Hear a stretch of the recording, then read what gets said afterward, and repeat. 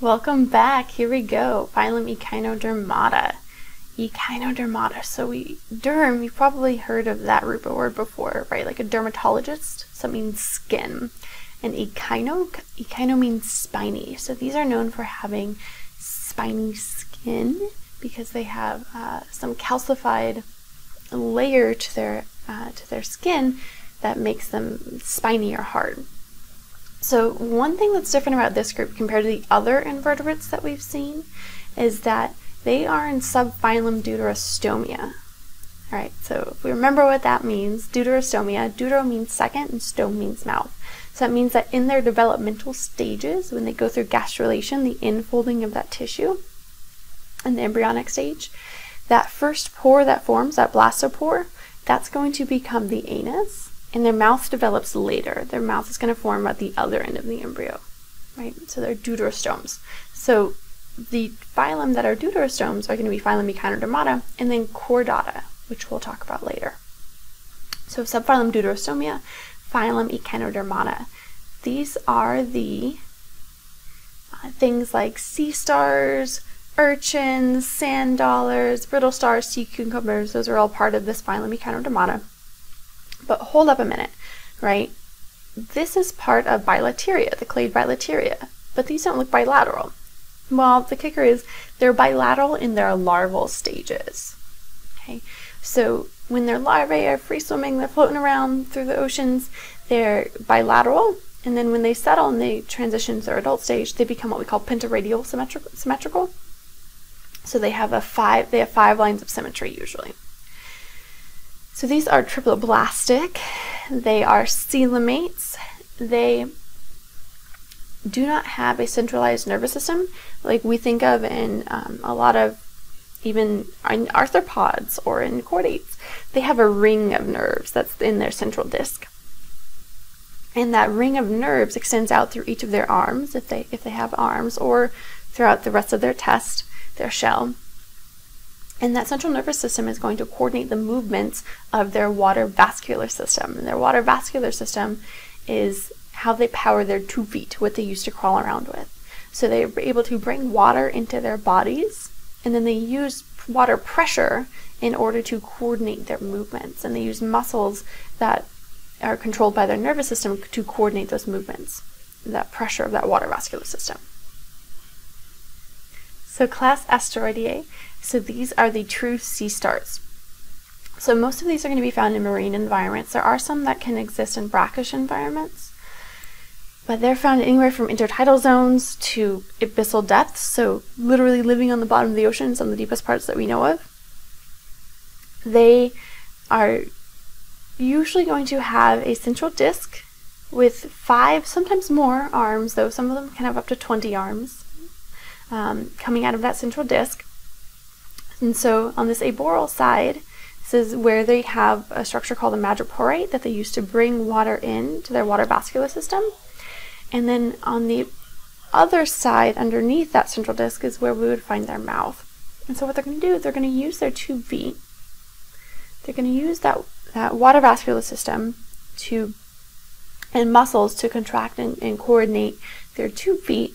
And then they're going to crawl over whatever food they want to eat, basically place themselves on top of that food and use their 2 feet to open up that marine invertebrate that they're going to eat. So it's usually, a lot of times it's things that are not mobile, so or are fairly slow like they are. So think about like this sea star moving on top of a mussel or a clam and then using its 2 feet to wrench open that mussel or that clam, to open up its shell. And then they extend, a lot of them will extend their stomach down into whatever they're going to eat with digestive juices, and then they bring it all back up in, and then they digest it and break it down for energy. So this group has a really cool ability where they can regenerate their limbs. So if this sea star was to lose one of these limbs, or maybe 2 of them, it can regrow those limbs, which is pretty cool. They also can go through asexual reproduction in kind of a similar manner. If they split their central disc, okay, so if we were to cut that sea star in half down that central disc, both sides could regrow into a brand new organism. So it's a form of asexual reproduction. They also have sexual reproduction. They tend to have separate male and female sexes in this group, and then they send their gametes out into the ocean. So they don't get together. There's no internal fertilization. It's external fertilization. They're also known for having an endoskeleton. So they have ossified ridges inside of here that provides them some structure to their arms as well. Alright, so class Ephiroidea, these are the brittle and basket stars. So they're different in the sense that morphologically their limbs, their arms tend to be a lot thinner, a lot narrower than we see in the classic sea stars. So these include both the brittle and basket stars. So in basket stars they have highly adapted limbs that create kind of this structure where it's kind of like woven, almost looks woven like a basket that they can use to stick out and filter feed. Members of this group are commonly found below 6,000 meters. They are known to live on the bottoms of the ocean in the benthic ranges, but they're also pretty common members of coral reef communities. So again, they're pretty widespread. They tend to take on roles of detritivores, eating dead organic material, scavengers, filter feeders, or sometimes even predators. So they have a really wide lifestyle. And so we are going to switch over. And so here's an example. I know this is kind of a low quality video, but it's an example of what they look like when they're moving.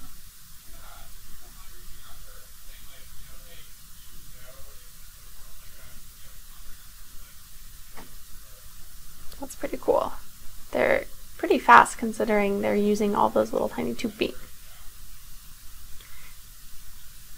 The next class, class Echinoideae, these are the sea urchins and sand dollars.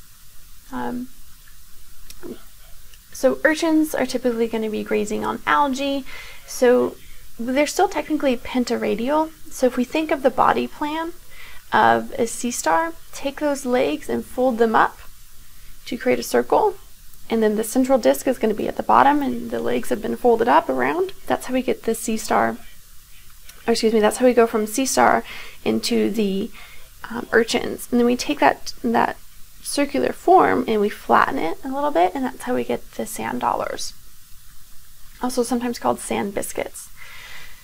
So the urchins, again, they're typically grazing on algae. They are known off the coast of California for eating a lot of kelp as well.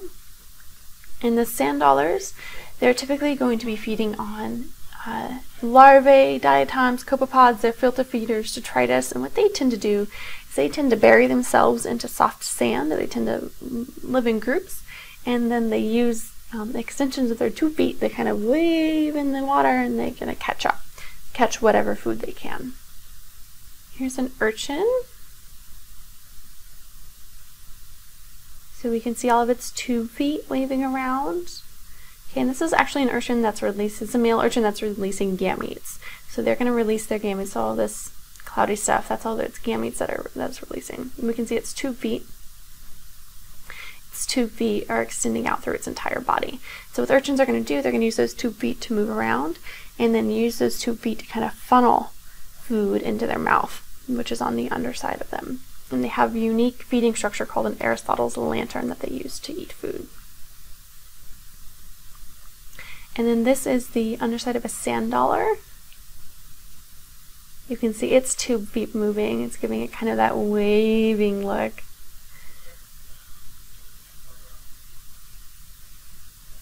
So those are all of its 2 feet moving. And so what it's going to be doing, it's going to be using these 2 feet to grab onto stuff, and then using a chain of these 2 feet to move the food to the center of the organism right here. And then class Holothuridae, these are the sea cucumbers. So again, they're still pentaradially symmetrical, even though they look like they're bilaterally symmetrical. They have an internal pentaradial symmetry. And we take that 5-pointed sea star, we're going to take its limbs, we're going to fold it up, and now we're going to extend it out. So its mouth is going to be on one end, its anus is going to be on the other end. And that's how we get the sea cucumber body shape, right? So these typically have a pretty reduced endoskeleton, if some of them have lost it altogether. And they're usually scavengers. They're using some of those tube feet around their mouth to bring their food into their body. And then they're using contractions of their hydrovascular system to move around. They have some of them even have commensalistic relationships with other organisms. So what that means is commensalism, one organism benefits, the other organism is neutral, it's not affected by any means. That tend to live in or around their mouth or cloaca. And so especially things like pearlfish or some shrimp will live inside of the cloaca of the sea cucumber and eat some of its feces as it comes out, because it's not completely digested, so it can get food and a safe place to live, but the sea cucumber isn't harmed at all.